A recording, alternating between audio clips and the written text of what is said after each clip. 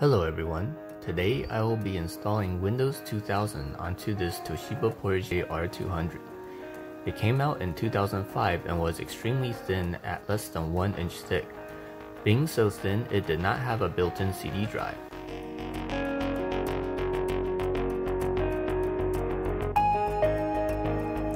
To work around that limitation, I'll be using an external USB optical drive.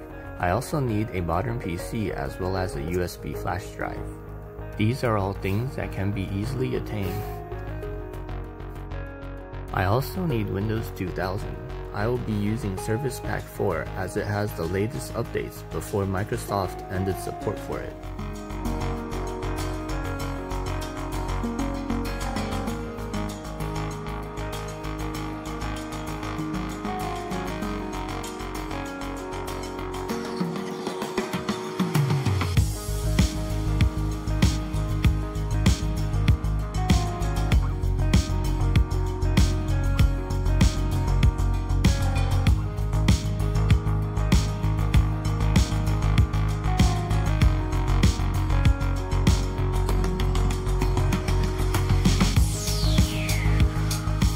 Finally, I need the drivers for the Portege R200 for Windows 2000. These can be found on the Dynabook support website, as Toshiba spun their PC business out last year into Dynabook. I'm surprised that Toshiba has maintained support for these old laptops.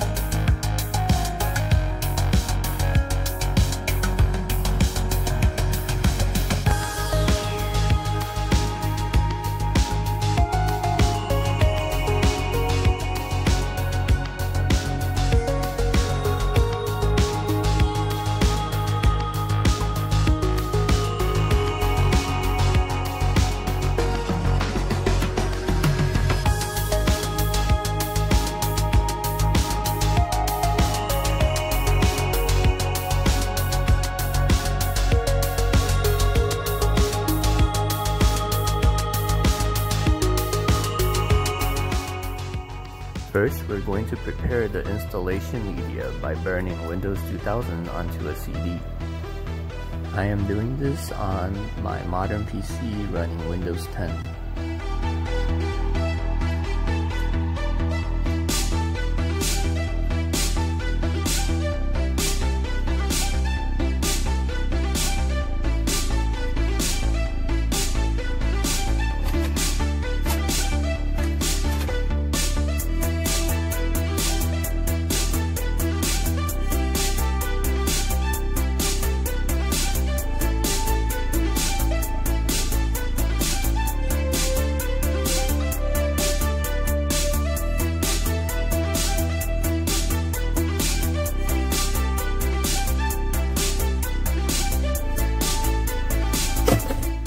Next, I copy all the drivers onto the USB flash drive.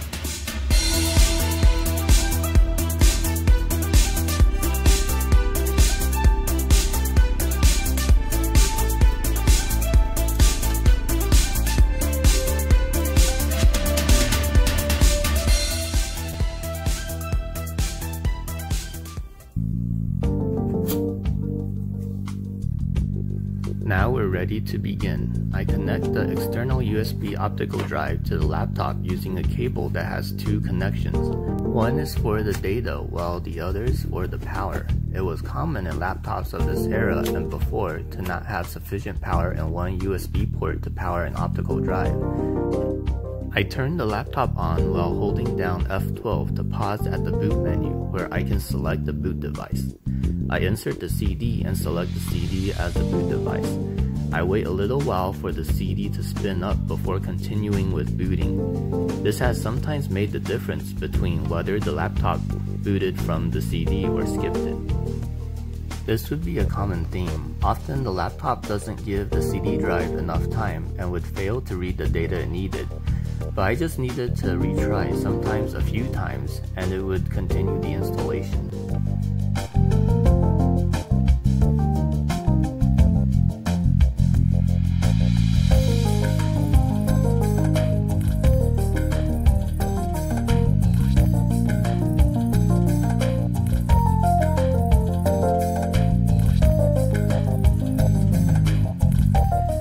part is critical.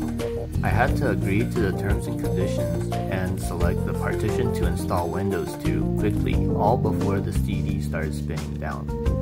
Once the CD stopped spinning, it was game over. I have a clip of that at the end of this video. For some reason, the laptop would freeze when it was restarting. I had to do hard resets to restart it. This is accomplished by holding down the power key until the laptop turns off.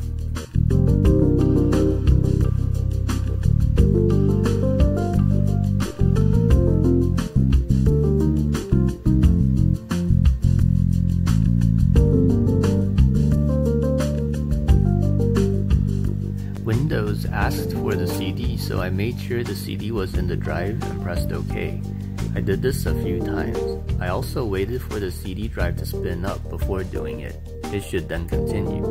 You'll see me doing this a few times throughout the installation process.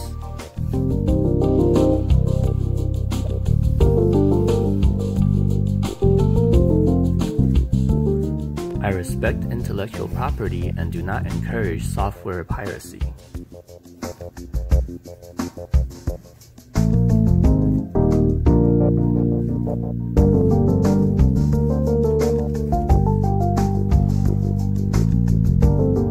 As it turns out, the computer name is limited to a maximum of 15 characters.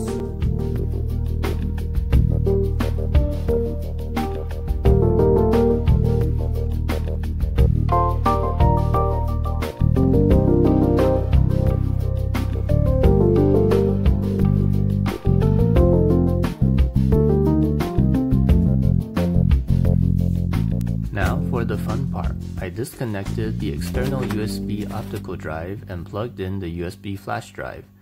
The laptop only has 2 USB ports, so it was one or the other, since the optical drive needs both ports.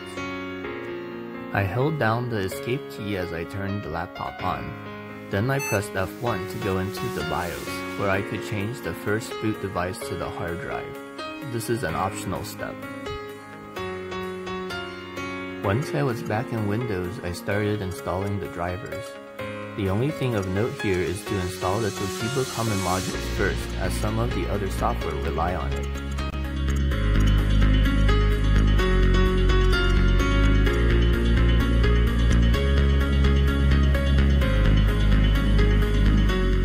For some reason, when I tried to install the Marvel LAN driver, the laptop froze and I had to perform a hard reset.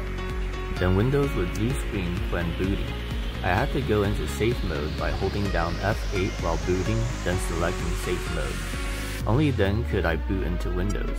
I tried reinstalling the Marvel LAN driver, which fixed the blue screen, and I could eventually go back to booting Windows normally to continue installing the drivers. That was a nice little detour.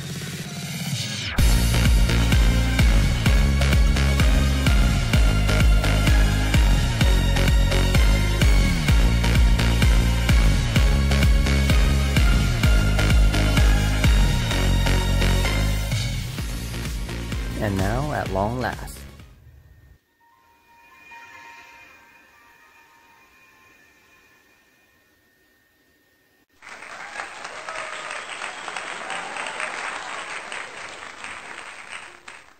Thank you, thank you.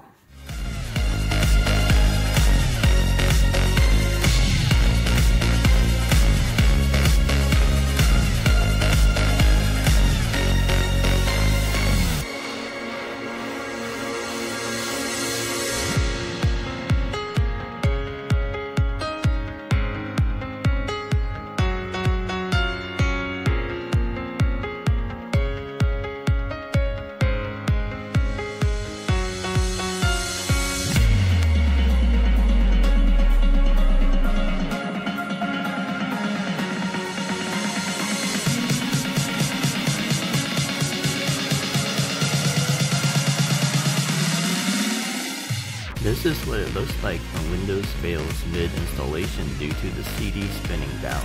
Now if you're wondering why we installed Windows this way as opposed to some other way I've shown before, it is because this laptop does not have a typical laptop hard drive.